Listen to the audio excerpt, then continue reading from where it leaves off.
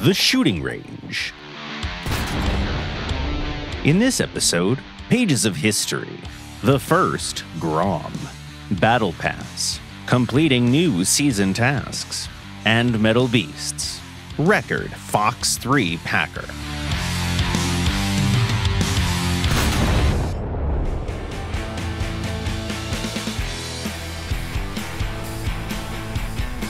The battle for air superiority in War Thunder is on. Today's Metal Beast is one of the main contenders for the title of the best top fighter in the game. Please welcome the American Eagle, the F-15C MSIP-2. On the outside, there's very little difference between the early modification and this one, but you can still spot some. The power plant is a twin turbojet engine with a total afterburning power of almost 17,000 kilogram forces.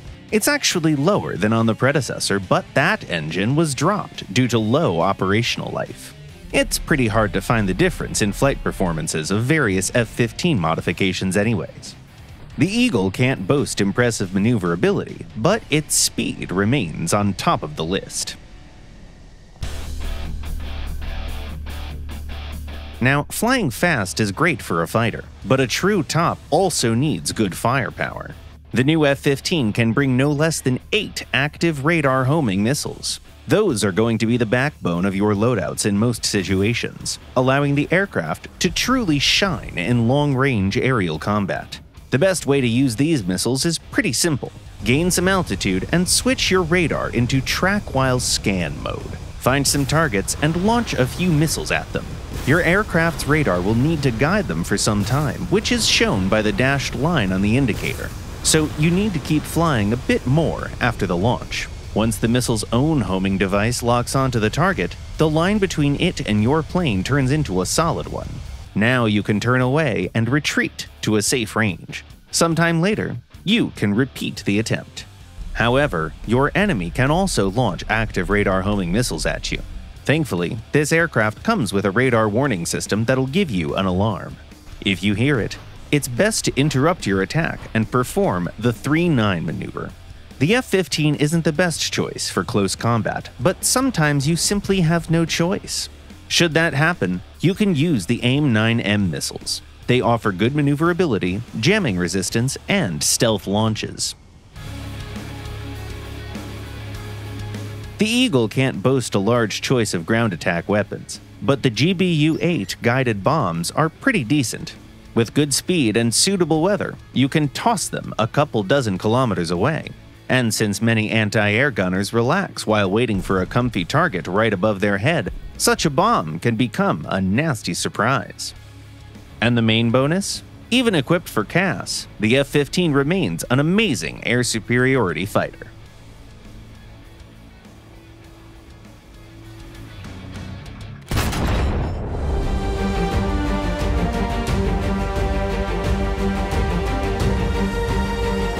They say there's nothing more permanent than temporary.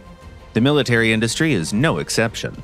Even more so, the military is where temporary things often put down roots for decades. That's exactly what happened to the cannon of the first Soviet infantry vehicle.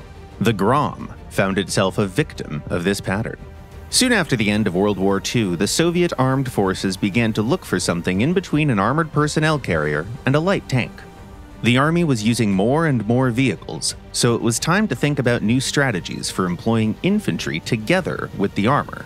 It took almost 10 years to reach the conclusion that the army wanted a light, amphibious machine that could transport troops, hit tanks, and destroy enemy fortifications.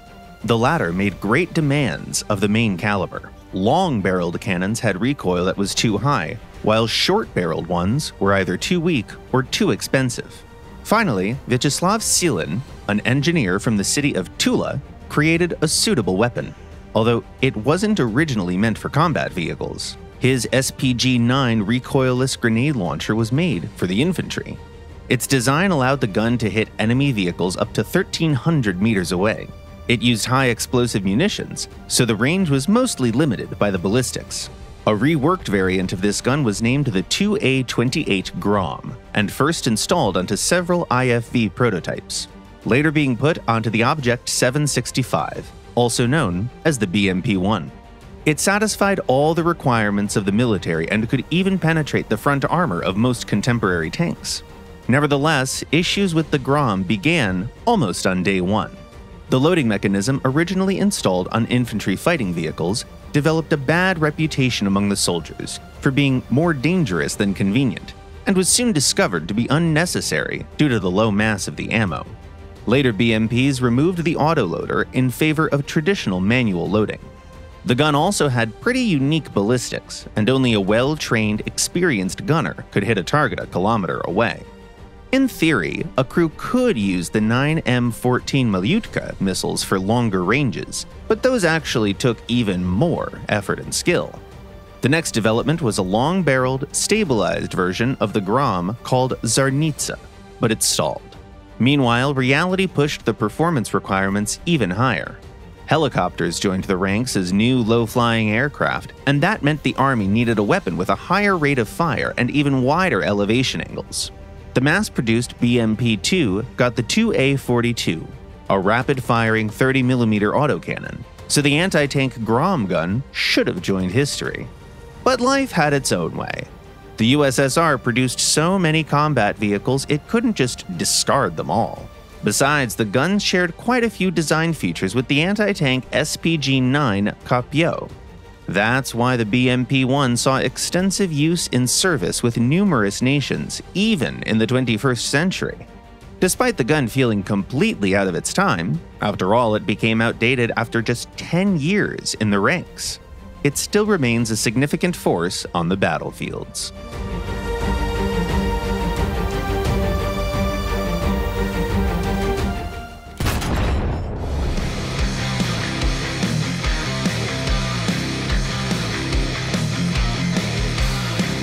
The Skilled Marksman Battle Pass is already available, so we'd like to talk about its challenges. Let's see what the new season brings to our players.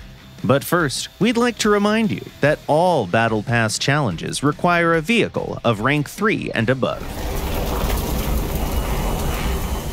The first challenge, skeet shooting, can be completed by destroying 150 enemy vehicles. While there are modes with higher average frag numbers, we'd recommend that you choose what you like best. It's always easier to finish tasks using your favorite vehicle in your favorite mode. The second challenge is right on target. To complete it, you need to earn 10,000 points in ground missions, finishing them in a tank destroyer. All points you score count, including those that you earn on other vehicles, even aircraft. Challenge number 3 is Dash to Victory. Win 35 missions while destroying at least a single enemy in each. If you want to complete it faster, you can play realistic air battles, where there's only a single spawn. Using high-rank jet fighters arguably makes for the fastest battles. Of course, you don't have to play air battles to complete this challenge. If you go for other modes, we recommend you use a tried-and-true set of vehicles to improve your chances of winning. Many of the tasks have overlapping durations, so you can complete multiple at once. For instance, there's a whole week when you can do all 3 first tasks at once. Using this approach might significantly speed up your progress. The name of the fourth challenge speaks for itself. Taking the pedestal means scoring top 3 in your team in 15 missions. Use your most favorite vehicle to show your best performance. The next challenge is close combat. To finish this one, you'll need to destroy 10 enemy ground vehicles at a range of less than 50 meters. We recommend that you pick medium-rank vehicles with thick armor that allow you to push enemy defenses and destroy them at point-blank distance. And of course, remember to pick the best suitable location. Getting up close and personal is much easier in an urban location than in a large open field. Challenge number 6 is Play High. Time to fuel your aircraft and get it ready for some close air support. This challenge needs you to destroy enemy vehicles with bombs and rockets or missiles. 10 for both types. Note that rockets and missiles are grouped, and both conventional and guided munitions count. To make this challenge smoother, pick an aircraft with a ballistic computer. And the last challenge for today is Long Spear. Destroy 10 enemy vehicles with torpedoes to complete it. By the way, You can use both ships and aircraft. There are lots of great boats and destroyers for this challenge, but we'd like to recommend those that can use the Japanese Type 93 torpedoes. This type of munition can offer great range and amazing velocity, giving you much better chances for successful hits. We'll get back to the remaining challenges in a future episode. Meanwhile, it's time to answer some questions from the comments.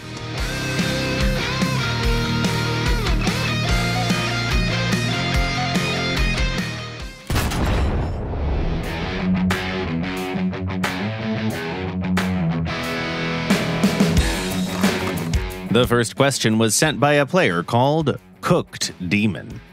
In my IIT, how should I turn fight things if they keep breaking my wing?